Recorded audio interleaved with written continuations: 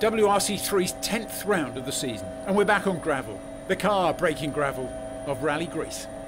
William Crichton leads a four-strong field of M-Sport Poland-built Ford Fiestas, and his primary focus, the separate junior WRC category. But this also offers an opportunity to haul himself up in the WRC3 standings. He sits 7th overall, and maximum points would vault the youngster into 4th. It certainly started well. He won 5 of the opening 7 stages and led by over a minute. The Paraguayan hotshot Diego Dominguez was back in action for the first time since Safari Rally Kenya. He's retired from all of his rallies he's contested this season, but led the category on both occasions beforehand. So perhaps it was this that held him back, not wanting to lead until right to the very end. He won stage 3 and stage 7 and finished Friday in 2nd place. The homegrown hero Epaminondas Karonicolas completed the Acropolis last year with an R5 specification Fiesta. The 36-year-old used his experience to complete the day in 3rd. Another homegrown hero, Panos Ismailos, started his local WRC round for the first time. Unfortunately, his inexperience showed. The 30-year-old finished last in every stage. Going into the last stage, he was just over 4 minutes off the lead, but then the windscreen wiper blade somehow touched the external fire extinguisher button, setting it off and making it fake snow inside the car. Not exactly what you'd expect in Greece. All that aside, he did complete the day, albeit over 14 minutes off the lead. Saturday started well for Crichton, confidently winning the first 2 stages and by healthy margins. But on the first pass of the infamous Tarzan stage, one which claimed many others throughout the day, he had a wheel hub issue and lost over 3 minutes.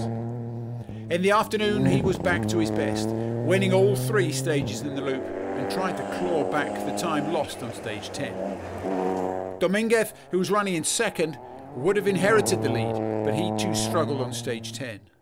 Although he only lost just over a minute, which meant he held on to his 2nd place.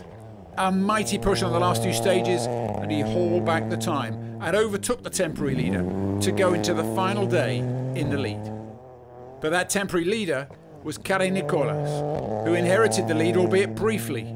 He won the problematic stage 10, much to the delight of the home fans. The Greek tried to hold on, but succumbed to the more experienced Dominguez.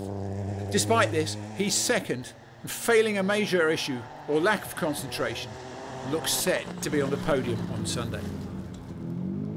On Sunday, Crichton continued his stunning form, winning all of the 3 stages, and took Karonicolas to claim 2nd. It was a gallant comeback, but just not quite enough to catch Dominguez. The Paraguayan finally broke his WRC3 victory duck. A mature drive through the final 3 rugged speed tests confirmed his win in the all-Ford Fiesta Rally3. So Dominguez wins Rally Greece by 49.6 seconds over the unfortunate Crichton. Karonicolas 3rd, and despite being over 23 minutes off the lead, Ismailos does complete his debut WRC event. In the championship, the big movers are Dominguez, who jumps from 14th to 9th, and Crichton, who goes from 7th to 4th. Despite not competing here, the top 3 remain unchanged. Sami Piari still leads by a point over Jan Czerny, with Laura Yuna in 3rd.